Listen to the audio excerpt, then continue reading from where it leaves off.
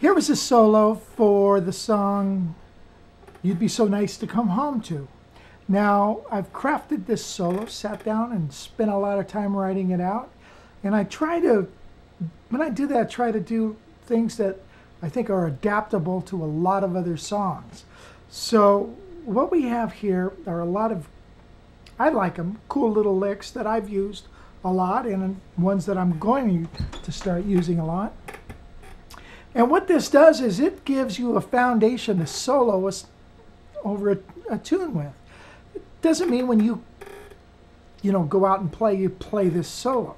Now, any solo is constructed by a series of phrases, a series of licks. And hopefully you want to add some breath to those, some time, let it breathe, let it, notes, let it ring out.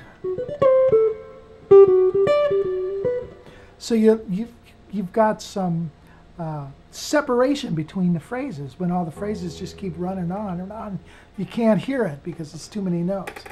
So one way to take and learn this song is to isolate the phrases, and then maybe if the ones you really like, put them in a book, practice them daily. And by the way, I'm going to give you some hints in this lesson on how to practice this so you can kind of really get it down.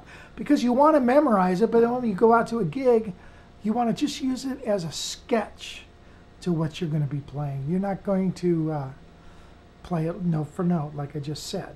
Now, there's a lot of like nice 2/5 licks for major and minor. In the song, we have a G minor C7 F. And one of the licks in it, which that sure is cooler than just playing around a tonal center, even with altered notes. So we've got a nice little hooky riff there. So I think that's good for you to learn. So this ostinato kind of thing, and then little licks like that I think are signature that'll help your playing. So I'm going to show you the fingering. Don't just get the PDF and start learning it. Work with this video. I'm going to give you a track at 130 beats per minute. This is at 155, what I just played.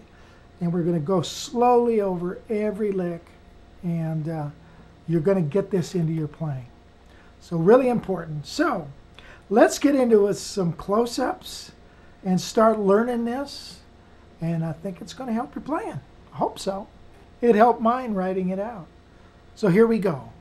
Ready? When I was a young boy. Anyway, here we go. All right, we're starting off our solo with the first phrase, and it sounds like this. 1, 2, 3.